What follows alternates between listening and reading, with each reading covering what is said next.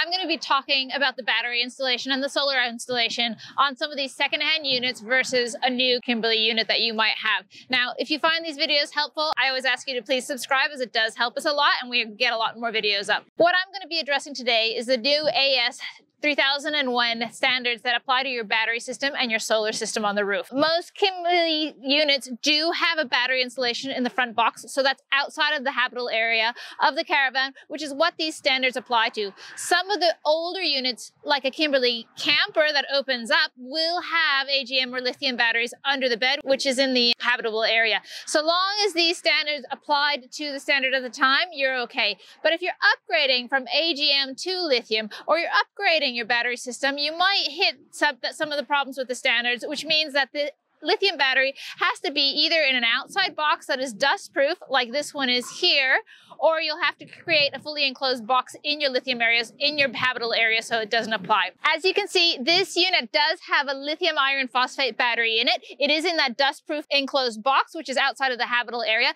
These units are incredibly durable, they have a long life cycle, and they're very safe. Now, one of the things is that these units have been upgraded to the 48-volt system on the new units, which means that the wiring on it changes. So with these 12-volt batteries, because of the volts equals amps times ohms, when you have a 12-volt system, you have a higher friction rate. That's one of the benefits of moving over to the 48-volt system, because you have less friction on it. Not that I'm suggesting you move your old unit up to a 48-volt system, but that's the benefit in the new units and why they've gone that way. It means that the wiring problems you have with losing voltage on really long wires is just eliminated.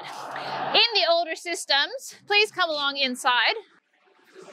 In the older systems, on any unit that's a pre-30th anniversary unit, this is why the cooktop was placed here right by the toilet unit. It meant that those wires were shorter so that you weren't losing voltage when you were using the cooktop. This is also the reason why the older units, anything pre-2018, probably had a diesel cooktop, because you weren't using battery power and you just had a different system for cooking so that you had other energy sources. Kimberley has been wiring their solar panel in parallel for eons, and that means that each solar panel is individually linked, so that if one solar panel is covered in shade, you still can use the other solar panels. It's kind of like a Christmas tree, where if one light goes out, the rest of the lights don't go out. If one has a fault, it won't cause a fire on the rest, and that's why it's individually fused, so just one fuse pops out if there's a problem on that. That's how the new AS 3001 standards applies to Kimberley Kampers, Kimberley Karavans, Kimberley Kruisers, and our Stockman Rovers. We are always focused on smart design and smart solutions. Come to us if you have any questions about using these units or upgrades. We're happy to help.